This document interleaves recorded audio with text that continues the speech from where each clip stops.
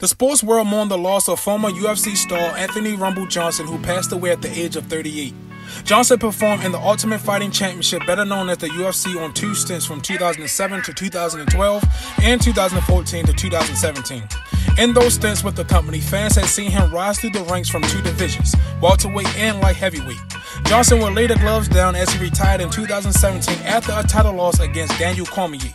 But he will return to the octagon, and this time it was in Bellator for his debut against Jose Augusto. He would defeat Augusto in the second round knockout in the light heavyweight tournament that will put him in the semifinals against champion Vadim Nemkov, meaning that he will fight for the title the next time out. Johnson will be forced to withdraw from the tournament due to a disclosed illness. The cause of his passing has yet to be made public.